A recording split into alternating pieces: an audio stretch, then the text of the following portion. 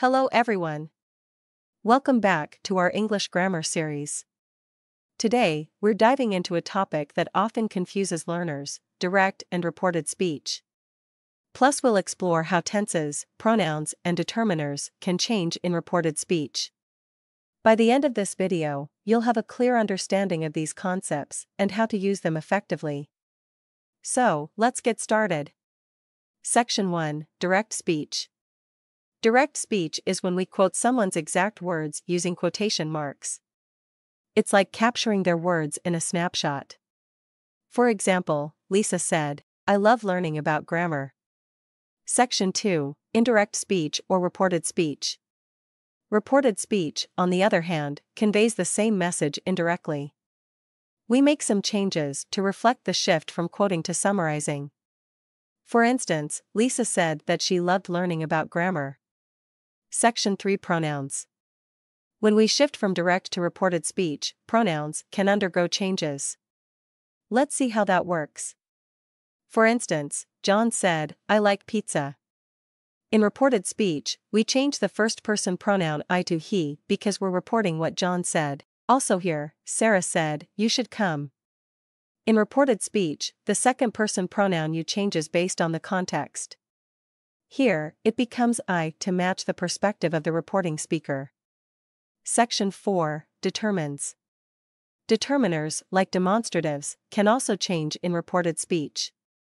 Let's see how that happens. For instance, Mark said, "This book is interesting." Reported speech, close proximity, Mark mentioned that book was interesting. In reported speech, the demonstrative determiner this changes to that because the reported information is considered more distant from the speaker in this context. Section 5: Tenses. Additionally, tenses can change in reported speech. Here are some examples. Present to past: when we report something said in the present, we often change it to the past in reported speech. This makes the conversation feel like it happened in the past, even if it's being reported now. For instance, direct speech: she says, "I am studying English."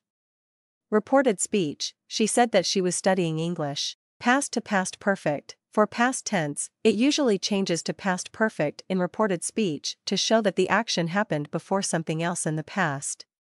For example, direct speech: they said, "We had already finished dinner." Reported speech: they said that they had already finished dinner. Future to conditional: would future tenses often change to conditional, using would, in reported speech to make the future action less certain or to reflect the speaker's perspective at the time of reporting. For instance, direct speech: he says, "I will call you later." Reported speech: he said that he would call me later. Imperative to infinitive: commands or imperatives change to infinitive forms, to plus verb, in reported speech when we're conveying requests or instructions. For example, direct speech: she said, "Please help me with my homework." Reported speech: she asked me to help her with her homework. Continuous tenses. Continuous tenses, like present continuous, past continuous, often change to their respective past continuous or past perfect continuous forms in reported speech. For example, direct speech: they said, "We are watching a movie." Reported speech: they said that they were watching a movie. Section 6. Now let's move to the time expressions. Time expressions play a crucial role in indicating when an action or statement occurred in indirect speech. Here are some common time expression changes when converting from direct to indirect speech.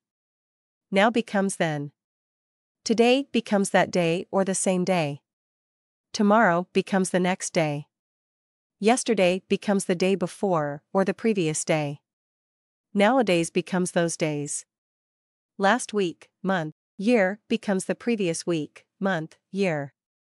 Next week, month, year becomes the following week, month, year. Soon remains soon. Tonight becomes that night. These changes in time expressions help maintain the temporal accuracy of the reported speech within the context of the original conversation. Section 7. Practice time. To solidify your understanding, let's look at a few more examples together. Try transforming direct speech into reported speech. You can practice with sentences like, I want to travel around the world. They are watching a movie tonight. In the first example, we've changed the pronoun I to he and adjusted the verb tense from want to wanted to create the reported speech version. In the second example, they are watching a movie tonight. In reported speech becomes, they said that they are watching a movie tonight.